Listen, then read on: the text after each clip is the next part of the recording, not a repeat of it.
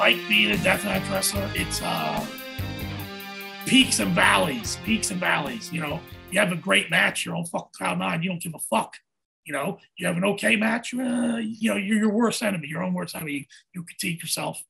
I mean, it's very rough on the fucking body. Obviously, you know, I go back and I look at like Nick Mondo only wrestled for 4 years, and the wife beater only wrestled for 4 years. I'm on 8 years now, dude. You know, I'm like, what were you guys complaining about? You know, everything I do is pretty much all death matches. It's not that I can't wrestle any other kind. I'm a completely competent wrestler.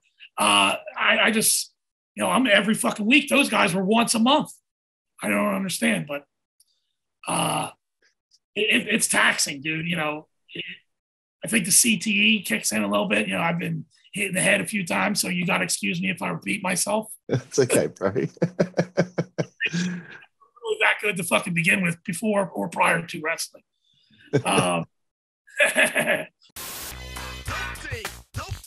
Network, that's the way we play. Good God Almighty. Network, that's the way we play. Get puppies.